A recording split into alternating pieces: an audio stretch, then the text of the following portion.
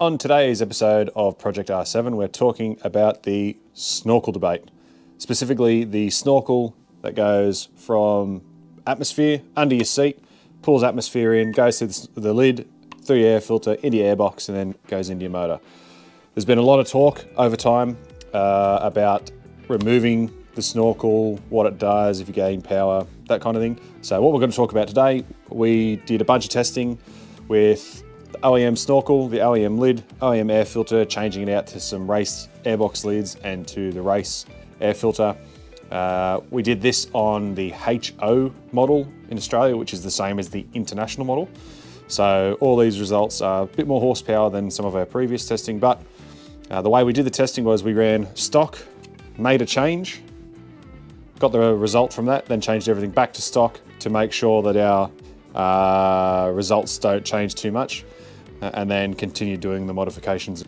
So we have here, we have the stock snorkel in the stock airbox lid, which you can see here, and then we have the OEM air filter. So we'll come back to that.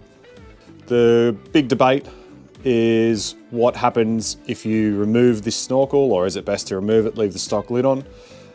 What we've done in our testing was we remove that snorkel.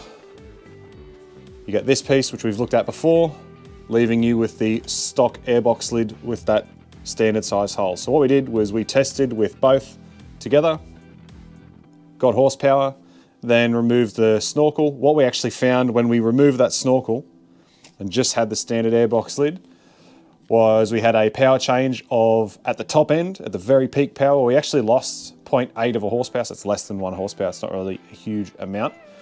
But we gained 3 horsepower at about the 5,500 RPM rev range, which is kind of more or less where you're going to be doing most of your riding. And that was literally pull the snorkel, run the bike on the dyno, do the test, and see what changes we have with the stock mapping. We didn't fuel it, we didn't do anything with it. It was literally just pull the snorkel and see what happens. Then we swapped the standard air filter out for the DNA air filter, which we have previously tested before. With the stock lid on the airbox, we had no change. It was ostensibly the same. There might have been 0.01 horsepower change throughout the rev range. Absolutely zero change. So it looks like the lid, in that regard, is the limiting factor. With the DNA filter in, we then changed out from the standard lid to the DNA, the specific DNA air filter lid, which we've looked at in another video. What that does is it opens that opening up, allows more air to go in through the filter. And the results we had with that was we had a net loss of half a horsepower at peak RPM, but we've moved the power around the rev range, and again, we've boosted that mid-range power. So compared to stock at that 5,500 RPM, we've actually boosted the power by about 4 horsepower. So while you may potentially feel a little bit of difference at the top, it's not really worth it, doesn't really matter, because as a street bike, you're going to gain a little bit more in the mid-range. So why these results? Basically, the bike likes to breathe. So removing the snorkel, changing the size of the intake hole on the lids seems to net the most power. Unless you're changing the lid out, you may as well leave the stock air filter in.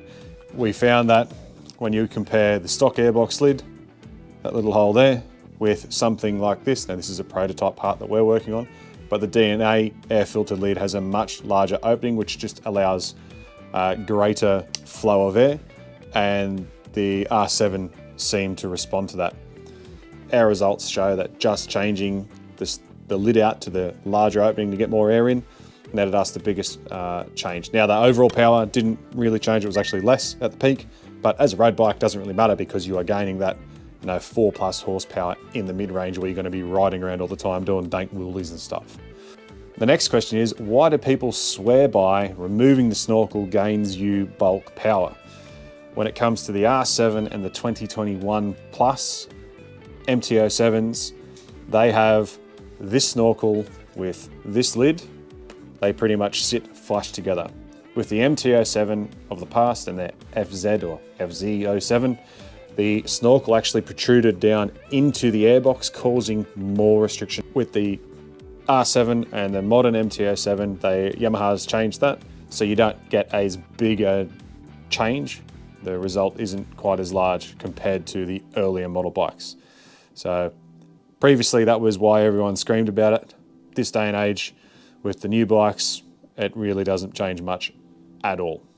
With the R7, removing the snorkel is not going to net you extra power. It's actually going to reduce your top end power. However, it's going to move the power around in your rev range to give you more mid-range power at that 5,500 RPM mark, which is where most riders are going to ride the bike on the road. If you are going to race the R7, that is a different story. Ideally, you need to look at the rules at the championship that you're going to ride in. So initially, I'll start with the soon to be introduced Australian Superbike Championship. So for the Australian Superbike Championship, you're only allowed to remove the snorkel. You're not allowed to change the airbox lid. You're allowed to change the air filter. So that's what you'd have to be running with. In other championships, the rules can be more open. So club racing here, you're allowed to pretty much do whatever you want, much the same as Super Twin in the UK and Twins Cup in America, where you're allowed to completely remove the airbox, change pretty much the entire way air gets into the motor. Things like that. You have the Horde power, which changes your intake runner length, moves from the standard main big airbox to having a big pod filter on the end of the runners. You also have the MWR style of filter. Some people just run pod filters on the end of the modified intake runners and things like that. So the more air you can get into the motor, the better. And that seems to have the best net result from everything that we've seen online. We will be testing that ourselves. We have some of those products to test. And once we do that, we'll put the results up on the channel.